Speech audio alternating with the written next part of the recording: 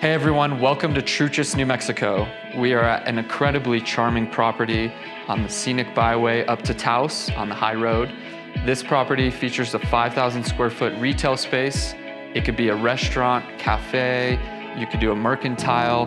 There are so many different options, as well as two 1,800 square foot properties behind us. So I'm gonna show you around this space here. As you can see here, we have an 18-seat bar. We have all the equipment that is needed to start production tomorrow if you would like to do a cafe or restaurant. Custom designed shelving here for storage of cups, containers, everything really needed to run a great business. So as we head on this way, we have this custom millwork storage space. It's got this really cool ladder that moves across so you can access the shelving from the top. This is another great space that really works well for a Mercantile or general store. I really wanted to show you guys this vertically commanding space that we're in right here. Volume is really incredible.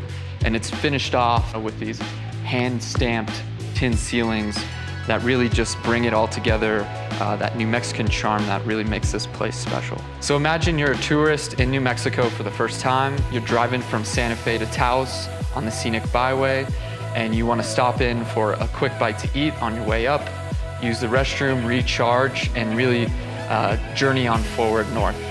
This would be a great stop to get a quick drink and do just that.